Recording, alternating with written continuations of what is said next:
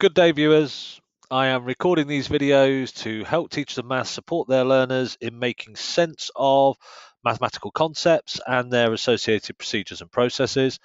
And today I want to look at multiplying fractions, and in particular, how we multiply one fraction by another fraction.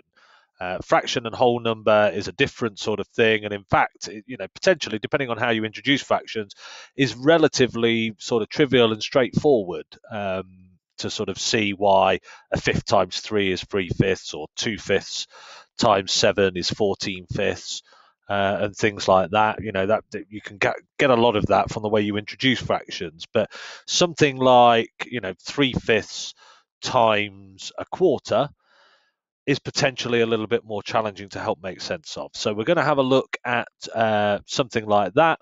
And I'm not going to use 3/5 times a quarter. What I'm actually going to use is 3/4 times 5/6. So we want to look at this and we want to try and make sense of what does it mean to multiply these things. Well, as always with fractions, and if you've seen some of my other fraction videos using Cuisenaire rods, then you will know this, that in order to really represent these fractions, I first need to think about how big is my whole going to be? What am I going to make the value of 1? And in this case, in order to be able to represent both quarters and 6, I'm going to make this 1. So this length has a value of 1, and what that means, of course, is that each of these has a value of 1/4 because it takes 4 of them to make one whole, and then similarly each of the red rods is 1/6 because it takes 6 of them to make the whole. And the model for multiplication we're going to use here is an area model for multiplication, or an increase in dimension, change of dimension model for multiplication. So I'm going to look at this as a 3/4, and I could technically use the blue rod for that, for 3/4, because it's 3 times longer than a quarter.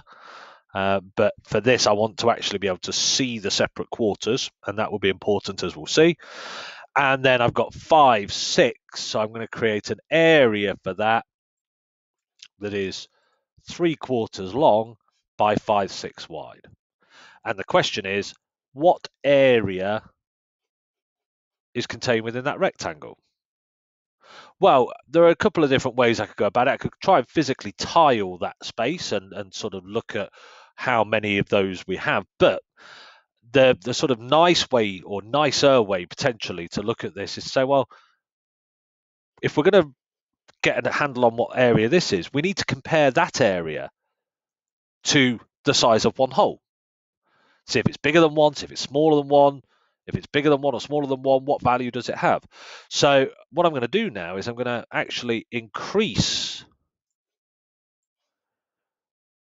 each of those until I have a 1 by 1 square.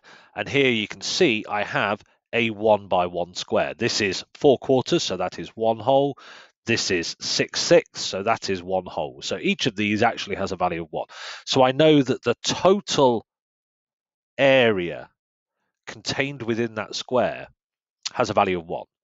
And the question is, what does my original 3/4 by 5/6 area, how does this compare to that?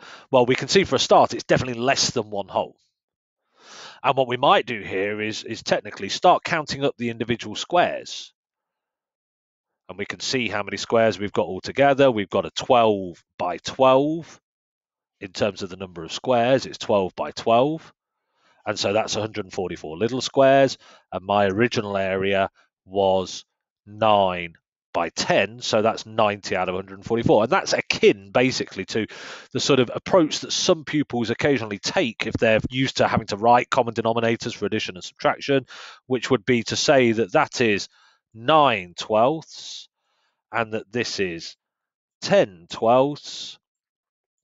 And so I can see that altogether I have 144 little squares in there, of which 90 were part of my original area.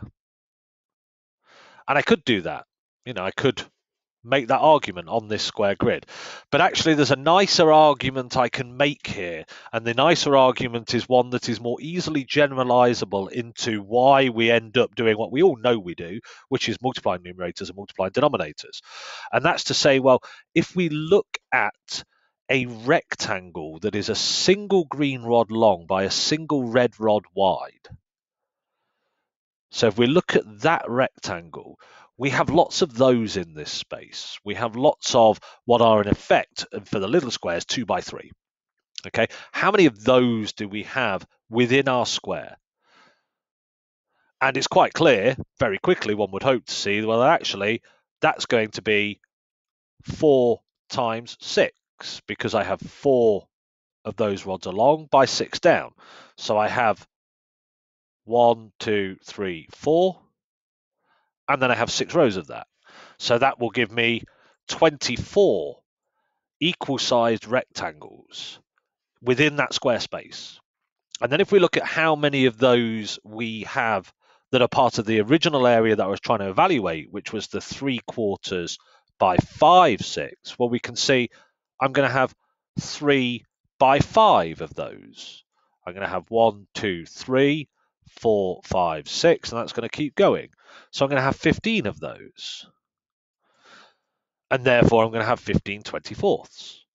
And we, of course, can then simplify that, and we could have simplified it here by cancelling or cross-cancelling, if you want to term it, that common factor of 3. And there's no easy way to capture that in this representation, at least not one that I'm aware of.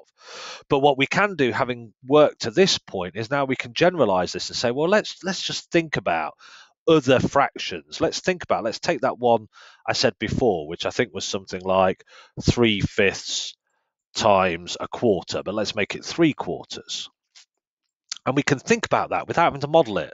And we can think about the fact that, well, there would be 5 rods along here and 4 rods along here to make the whole. There wouldn't be these rods, but there would be 5 of some rod and 4 of some rod that would make the whole, which means that I would be able to break my whole into 20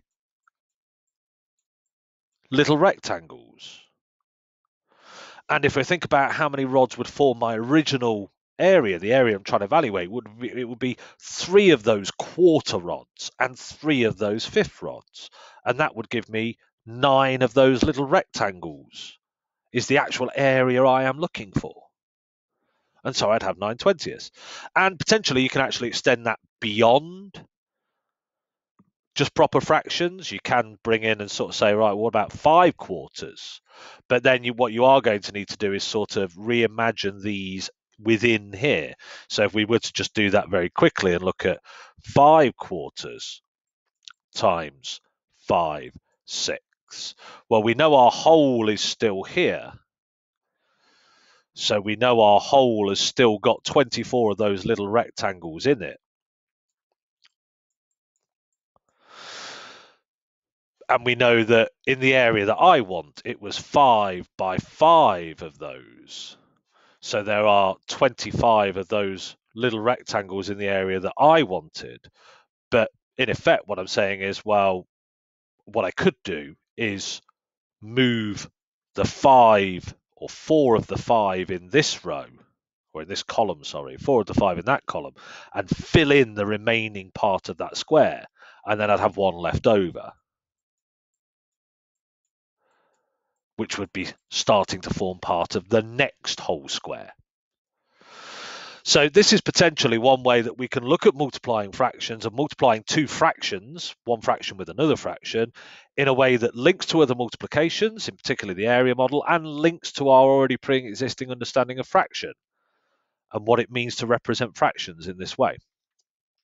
So that's my short video on multiplying 2 fractions. As always, I'd like to say a big thank you to mathspot.com and its creator, Jonathan Hall, for this fantastic website that he's produced that I'm using to create these videos, but as well as the manipulatives on here and all the different virtual manipulatives that you'll see me use throughout the videos.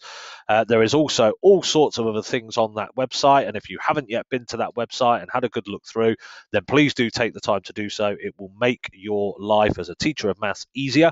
I can pretty much guarantee that. And if you are interested in using visuals and manipulatives and representation in general to support your learners in making sense of mathematical concepts and their associated procedures and processes, then you can, of course, check out my website. My website is visiblemaths.co.uk, and one of the sections of that website links to my book, which is also Visible Maths, and that's the reason the website is Visible Maths. And in that section of the website, which is links to my Visible Maths book, you can go to the publisher's website. There's a link there to the publisher's website. The publisher is Crown House Publishing, and on that link you can see some sample pages, and if you feel like it would be useful, you can place an order. I will be making these videos throughout lockdown and potentially beyond. So if there is a particular concept or process or procedure that you feel like you would want modeling and help make sense of using manipulatives or visuals or representation in general, then please do give me a shout, and hopefully I will get around to making it for you. Thank you very much for your kind attention today.